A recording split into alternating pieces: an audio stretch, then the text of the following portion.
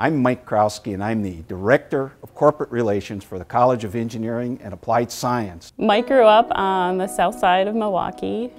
His backyard actually abutted up to the property of Rockwell, so it's interesting, you know, that he had these relations with Rockwell down the line while working at UW-M. My father had a number of degrees. He had a bachelor's degree in engineering. I think he had like 2 or 3 master's degree. He truly was passionate about learning and education, and he really felt that that was a way for people to find happiness and also financial success. As my supervisor, really let me do what I do best here. But at the same time, he was always there to provide support, suggestions if needed, and to help make career services better for both our students and the employers that we work with. Mike could bring, in terms of impact for students, was obviously the sense of care and concern, but more specifically a lot of the internships and a lot of the partnerships where we would have opportunities that were created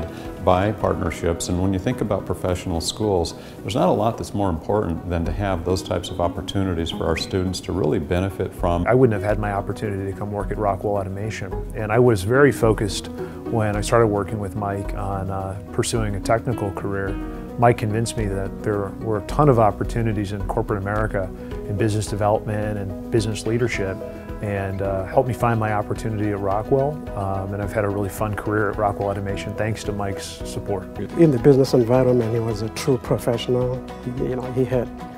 I admired his technical and engineering skills, and he was able, to connect with a lot of people. Mike and I, we work closely on many industry-related projects. And we also work very closely in the poster competition. I think we were the ones get this whole initiative started. The poster competition, I think, is a phenomenal display of our strengths of our students and of our strengths around the promotion of STEM education. Hundreds of conversations going on between students, between faculty, between industry, and just a huge technical exchange.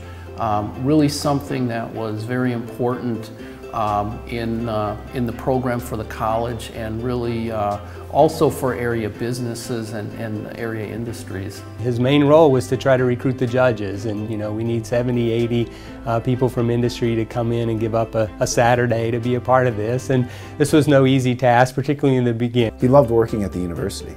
He really did, and I mean, he always said he wanted to stay till he was 70. And he felt like that would, really round out his career nicely. It'll give him almost 50 years, Yeah. if you think about it, which is crazy. And one thing that stands out for me is, he took a leave of absence from the university, but was still technically an employee. And I think his last day of employment was on a Friday. It was when he officially retired, and it was the subsequent Monday when he passed. So, that's just a testament to how much he loved it. And I don't think he can ever say he didn't want to be there. I'm Mike Krauski, and I'm a Milwaukee engineer.